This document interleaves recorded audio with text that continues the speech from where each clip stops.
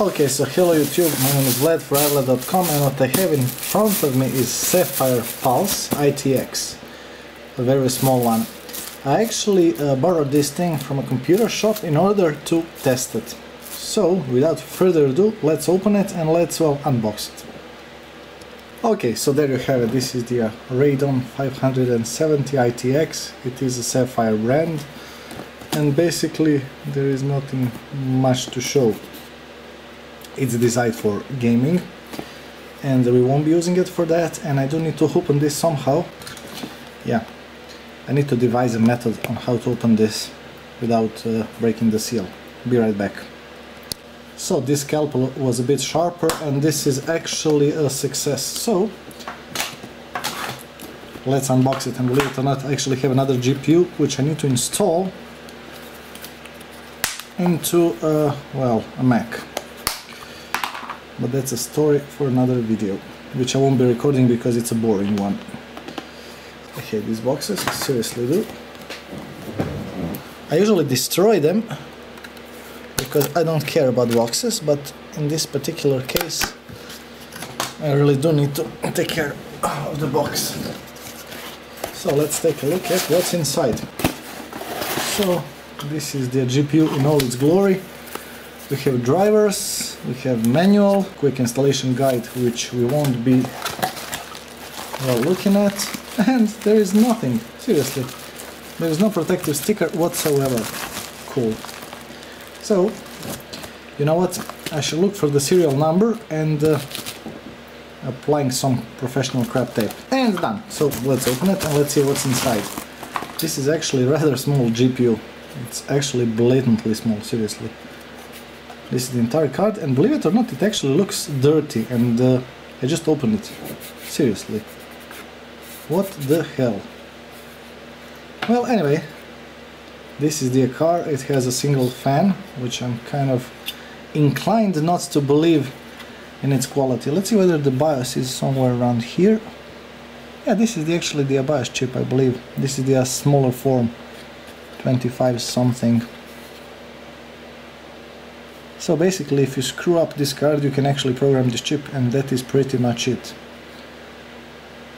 I will be dumping this BIOS, and will be dumping a modified version as well, and placing it into the description of the video so you can download it, obviously. So the next thing I will be doing is actually, yeah, this is professionally made. The next thing I will be doing is inserting this thing into my computer and testing the out-of-the-box speed of mining, and testing with modified BIOS, and I will be also yes, I will be also measuring the power consumption of the car, but out of the wall. Okay, be so kind to ignore the dust, and let's insert this little jigger. Now bear in mind that this is R9 390, I believe. This thing has 28 megahashes out of the box, which is awesome. Now I never did actually overclock it because I use it strictly for gaming, but this is actually a very good GPU. One that likes a lot of power, definitely, but a good GPU. Check out the size of this card. And let's insert this little beast inside. Okay, it only uses 6 connectors, that is awesome. I need to connect the monitor. Okay, so this is pretty much it, and after it boots I'll be starting mining with, default settings. Before we start, I would like to measure the wattage that my computer uses when it does absolutely nothing. Now bear in mind, I do have a UPS in here and whatnot, so the power consumption will be a bit bigger than expected. So it uses 233 watts, well, more or less, but let's say it is 233 watts. Okay, refresh it a bit. Yeah, 233 watts. Okay, so let's start the miner. Now believe it or not, I already did start miner, and I waited for some time, but yeah, I forgot to turn on my microphone, and there was no sound, and I just didn't have the willpower to, dub the sound. So yeah, let's start it. Now the one thing I did notice about this card, which kind of drives me insane, is that the fan is actually at 0, and then it just speeds up, and then it spins for some time, and it's very loud, and then it just shuts down again. So it is quite annoying. Now this is 19.2 megahashes. Now bear in mind this could be due to I'm screen capturing. So now do you hear this? This is the sound of the fan, and it will be spinning for some time and it will just shut off. Like the profile, that just doesn't have that well, fine-tuning of speed, I suppose. I mean, if this fan was like 20% slower, it would be probably way quieter, and yet it would constantly cool the GPU. So okay, so yeah, so 19.2, 19.3. Now bear in mind that after when I turn off my screen capture, now it's off, annoying, but when I turn off my screen capture, it's around 19.5. Now what I will be doing is actually dumping this BIOS with ATI Win Flash and modding it with this newer version of Polaris BIOS editor. Now unfortunately I don't know where I placed the executable, but I will find it. So there, it's 19.3. Now let's dump this BIOS and let's modify it. Now to dump this BIOS, all you need to do is run ATI Win Flash as an administrator and basically just click on Save button. So right click, run as administrator, yes, and now you have to wait, and basically that is it. All you need to do is click on Save, and we shall name this the pulse original.rom,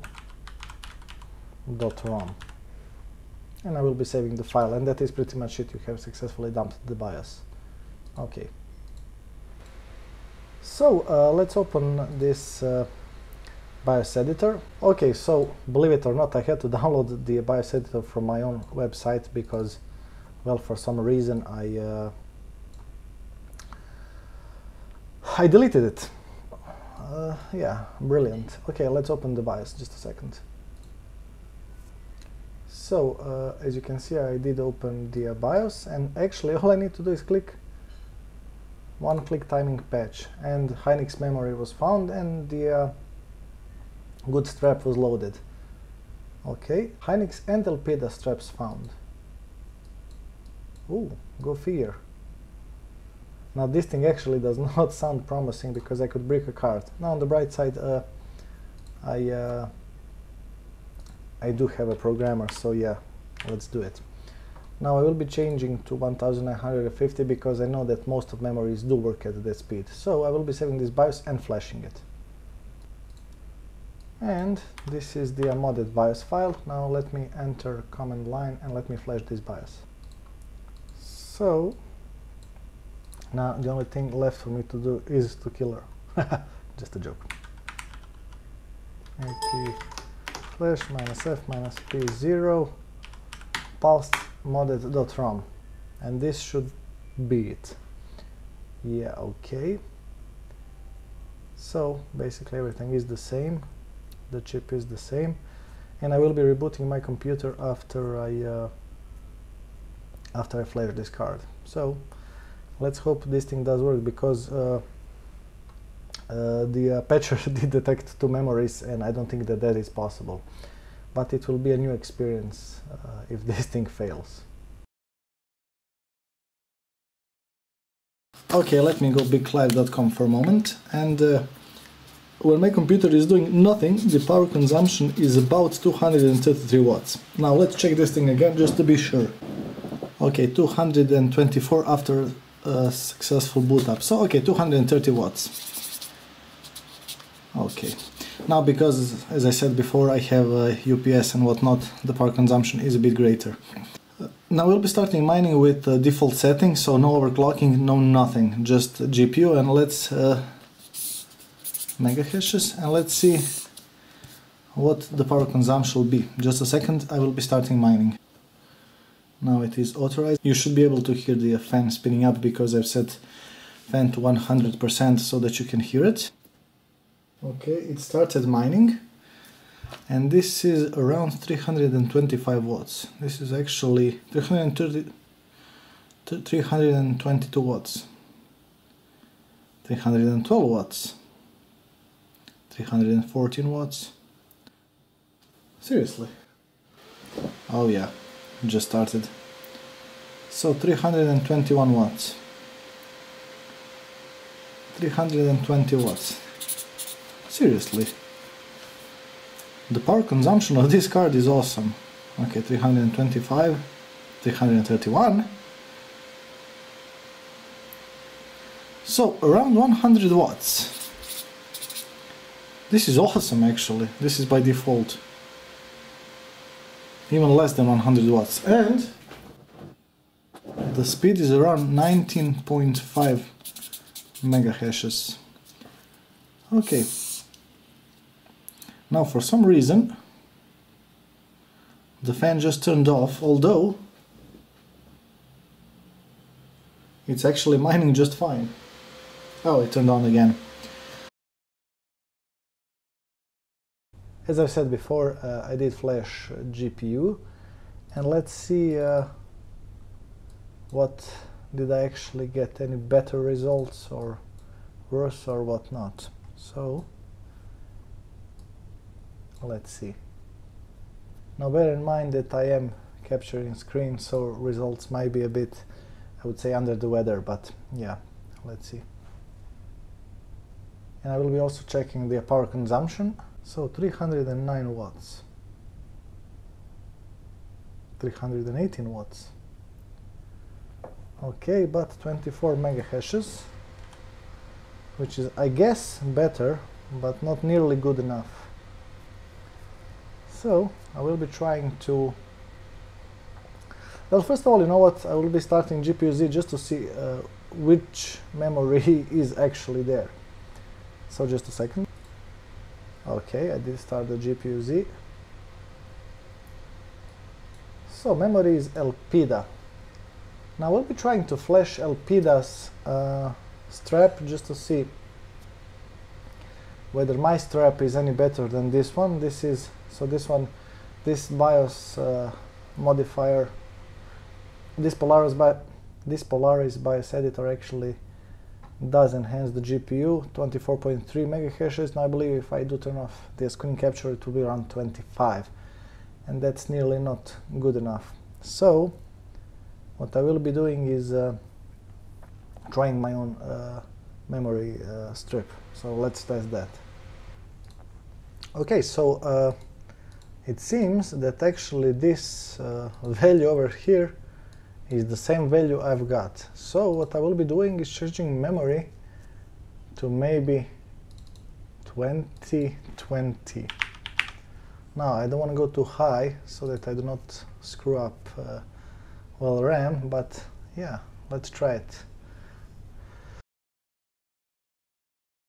So after all of the flashing and whatnot, I still have 24.4 megahashes. Now I did notice one thing, and that is that I was running Etherminer 9.4, and this is version 10.2, which is the latest. But still, there are no differences whatsoever, and I did, in the end, I did eventually downgrade to memory to 1950 megahertz because everything above that would just crash. So first of all, I need to find my Sharpie. Okay, so I did flash the GPU and I needed to patch the drivers. Now let's see the power consumption. This is actually interesting. I dare to say this might not be that precise device. Oh, seriously. 200. Interesting. Seriously. 176, 194, 186. Ah, okay. Let's make this 180. 181. Okay, I would say this is 180 watts. Just to get the rough estimate of the power consumption. So I will be starting the miner, and let's see how many megahashes did we get, and what will be the power consumption with well, flashed GPU. Okay, after everything is said and done, this is the best result I got with blockchain drivers. Now the good part is, yeah, it is booting. Now the good part is that it actually draws around 100 watts, which is actually quite nice.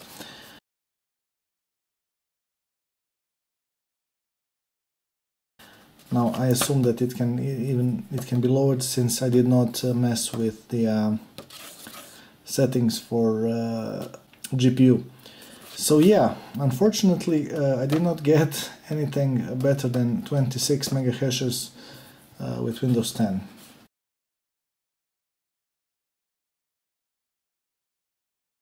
So there you have it. I'm not quite sure whether this thing is good or bad, but these are my results. So this is just to give you the idea what this card can and cannot do.